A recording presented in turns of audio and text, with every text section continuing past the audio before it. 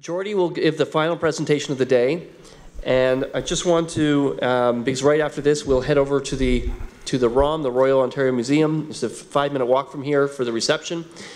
But Geordie, the reason that I asked if you would, give the closing presentation today is that first of all, you saw Michael in the first incarnation.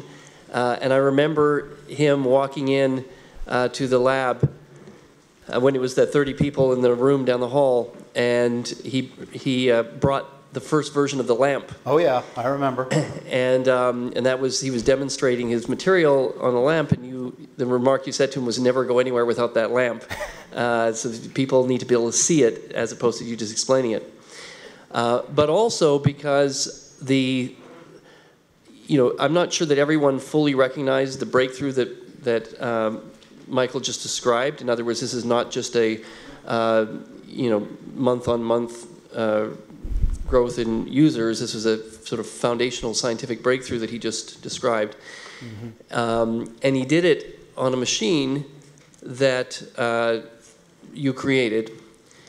And so, when you joined the lab as one of the founding fellows, that was very meaningful to us, because you've developed a business, founded a company that was such a scientific leap of faith at the time you started it, that it was important to us that we had that type of viewpoint and mindset on the G7. And then personally, the fact that you're closing this is very meaningful to me, because you and I are both offspring of Hague. In other words, people keep talking about the 30 people down the hall, but I think you and I know that it's actually 30 people at the tip of Point Grey. Yep. In Hague Ferris's class, where I was an engineering student, you were a physics student, and we both learned what we know from your class, Hague. So a lot of this is really the result of your work for the last 40 years on the West Coast. Yeah.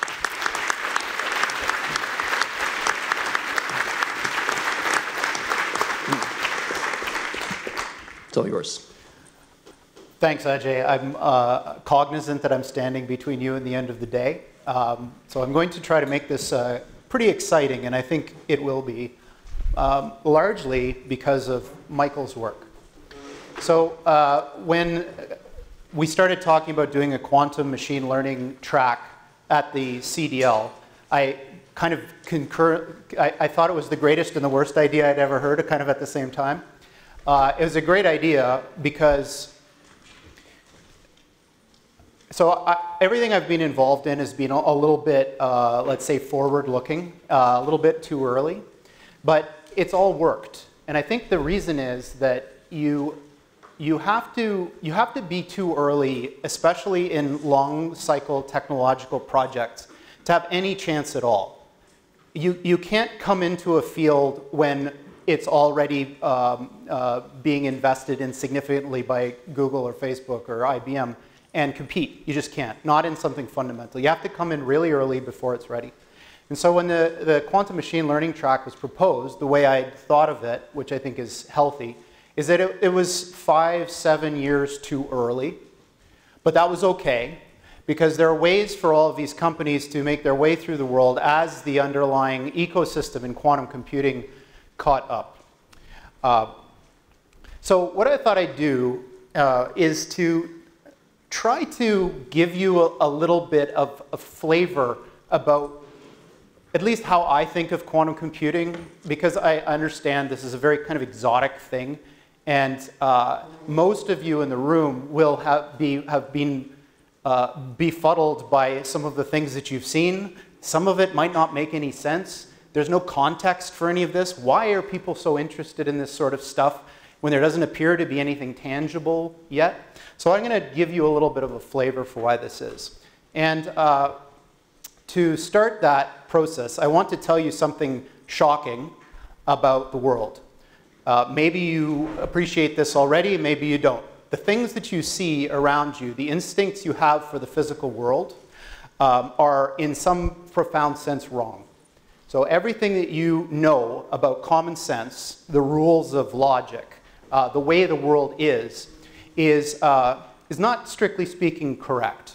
And the reason for this is that the things that we observe at the large scale, the sort of things that we touch with our fingers, inherit their properties from a set of laws that are much more profound and underlie all matter and energy, the laws of quantum mechanics. Quantum mechanics you can think of as a playbook or a framework or a set of rules that is the best guess that modern science has to explain what is, the ontological nature of the universe, what is actually out there. And these laws are very different than the sorts of things that we've come to know and expect. In fact, they contain at their hearts things that contradict our common sense view of the world. Things like the concurrent existence of two logically, so if you have two things that can't be true together, our common sense says it's either one or the other. But in the quantum realm, that's no longer true. You can have situations where things can be in two different states that are not compatible at the same time. And there's a lot of flowery language and ideas that have been developed to help our limited human minds understand things like this. And one of them that I like as a way to think about the way to kind of conceptualize all of this is to imagine that the reality that we observe is but one of many uncountably large numbers of realities. And every time an event happens, which you can try to define what that means, this thing kind of splits. So at a very crude level, you can imagine when you make a decision to leave this room, which door you exit is potentially not predetermined. You can still choose. And in some of these branches of the multiverse, you'll choose to go through one door, and another one you'll choose to go through another door. So these are very strange concepts. Now, one of the leading thinkers in the modern era of quantum mechanics is a guy named Richard Fineman, who I'm sure that most of you have heard of. And he was arguably the person who first came up with the idea of a quantum computer. And back as far as the late 50s, he was thinking about what happens when you make things really small, like really small.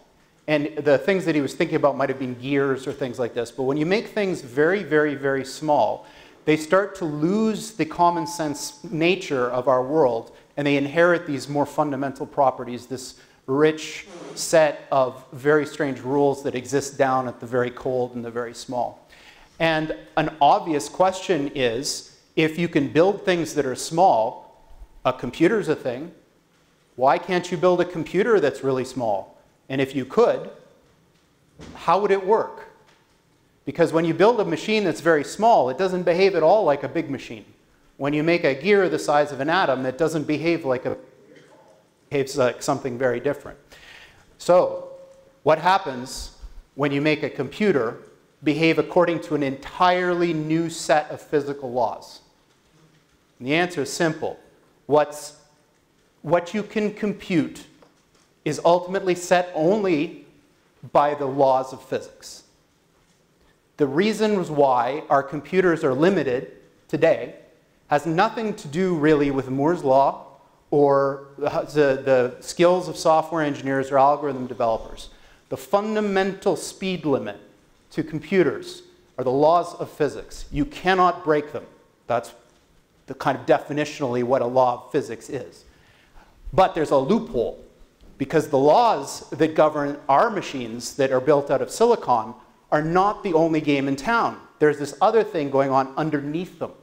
So what if you could build a computer that used quantum physics, that could have access to these unimaginably large pathways through time?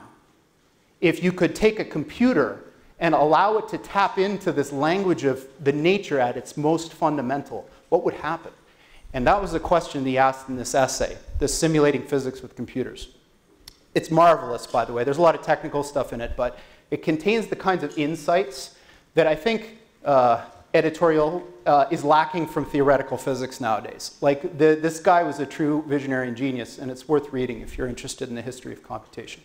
So, what he said about these machines is, this is really complicated, I don't know, but there's one thing I know for sure, that the quantum world, like materials, and in fact, anything in our world that inherits its properties from the microscopic. So think about anything whose properties come from electrons. That's a lot of stuff. Or photons. That's also a lot of stuff. All of those things, materials, drugs, enzymes, catalysts, all that stuff that comes from the quantum world. If you could build a quantum computer, you would have a laboratory for doing experiments without having to build the thing, which is exactly what Michael was talking about. So the whole revolution that started the quantum information theory computing stuff was hinged on one of the most brilliant physicists of the time saying, maybe you could do what Michael just said. And that was in 1982. So since that time, a lot has happened. Not enough, but a lot. And we moved from the theoretical physics world to quantum computing being such a sort of important sounding thing for the future that even the CEOs of major tech corporations are including quantum computing in the discussion of what the future of technology may look like. And again, like Fineman, the CEO of Microsoft is talking about the exact same type of problem. So if you read the transcript of his presentation, which I did, most of the things, in fact, like nearly all of them that he talks about with quantum computing have to do with the exact same problem that Michael is talking about with maybe a different skin on it. So finding catalysts for carbon from the atmosphere is the exact same problem Michael was talking about. So are these other things that he's talking about. And these are such a microscopic segment of what it would really mean to be able to model the physical world properly at that level. Like, virtually all of the things that come from the pharmaceutical industry are sub-microscopic in their nature. So a drug, it's a little molecule. It might come in a pill or a shot, but the thing that does the thing is a tiny little molecule. It's a quantum thing. It's not a classical thing. It's not like you're eating a little widget. You're eating a thing which is inherently not, it's alien to our way of thinking. And the reasons why we don't have better health care are not simple, but one of them is it's really, really hard for people who study these things to build better drugs because they can't simulate them, which means they have to build them in the lab, which means they have to take a long time and do a lot of stuff before you get to where you're going. Okay, so I'm going to wrap by trying to give you a little bit of insight into how I see how to think about quantum computing. I'm no longer in this field. I've moved on to something else. But I was in it long enough to understand some things about how it works. So I don't have a dog in the fight anymore. But I think I've gained a little bit of distance, and I can look at this, I think, in a way that will help the people in the room if you're interested in the field. So there are basically two games in town when it comes to hardware. There's what's called the gate model, which is, I'd say, the dominant paradigm for understanding the use cases, and specifically things for quantum simulation. So the original vision of Fineman, and it's being carried forward. The gate model thing is killer app is in this simulation of the physical world. Now, there's a lot of things about what you hear in the press that I think are misleading. So I'm going to give you my view. It's very easy to build something that's at 100 qubit scale. So when you hear announcements about 70 qubits and all that, that's greenfield easy. The reasons are complicated, but building something to that scale in a semiconductor process is almost trivial. So it's not a big accomplishment. The hard part is making it bigger. And that scaling is underneath the difficulty of the Moore's law progression. is that there are real good reasons why you can't just make something big. Some semiconductor devices, and this is one of, it's not a semiconductor device, but the same kind of process. There are reasons why you can't just go from 100 to 1,000,000 are not because you're not investing enough money, and they're not because you're not smart. They have to do with very fundamental processes that drive the progression. And so when you want to look at when to invest, depending on your risk profile, this first category, which is Rigetti, IBM, Google, there's Xanadu also, although they're a little bit of a different case because they're doing something a little bit different and I think more interesting. But all of those guys, getting to the point where you can have a business which is based on this hardware, which is robust and easy to use and all that, I think is at least 7 years away. So between now and then, you can do a lot of cool stuff. I'm not saying that you won't. But if you're thinking about like how long it's going to take for this stuff to stabilize, I think it's 7 years, give or take. And every one of these is going to cost about $500 million to get to that point. And a lot of that cost has to do with infrastructure building, like fab. D-Wave is a separate case because D-Wave has been doing this a lot longer than everyone else. And it's using a different computational paradigm, which is designed to do something different. Now, I got lucky that Michael and his group were so smart to be able to use the D-Wave stuff for simulation, but it's not really what it was designed to do. What it was designed to do is a certain kind of machine learning, which is called learning over discrete variables, things like probabilistic graphical models and Bayesian networks. So it was designed to do something else. But I think that a key point is that the number of physical qubits you need, like the devices, the integration level, is going to be the same for both of these models to get to what I'm calling profit, which is to be able to have a business that's consistently profitable past that barrier of always having to raise money. In terms of the strategic advice I'd have for people who are thinking about investing in this field, for me it's absolutely drop dead simple. There has to be consolidation and competition in this, but only after the big players get serious. The last one I would mention, though, is applications. So of all of this decades of thinking and all these academic work on quantum computing, Michael's result is the first one I've ever seen that I would call commercially meaningful, ever. You know, and it's just happening now. And it's kind of like the realization of billions of dollars of investment in some ways. You know, like the entire industry is striven to get to this point. And what's remarkable is it's coming out of our lab. Like this is a globally important thing. I think maybe Michael was downplaying it a little bit, but this is basically the reason why quantum computation is a thing was to try to do that. And it's close. It's not there yet, but it's close. So if I was going to give you some advice on how to participate in this as investors, the number one thing I would advise you is to look at the supply chain of the future of this field and try to figure out which of those guys are going to get knocked out when the Googles and the Microsofts start fighting over the supply chain. Because there's going to be bidding wars for these guys, and there aren't very many of them, and one of them is OTI. So I think that as an investment strategy, if you're interested in quantum computation, I would myself stay away from hardware. You don't want the processor guys. What you want is their infrastructure, because the money, the real money, is going to come from outside. It's going to come from Google ad revenue. It's not going to come from inside. And that's where you want to stake your claims. Okay, thanks very much, and thanks for having me out there.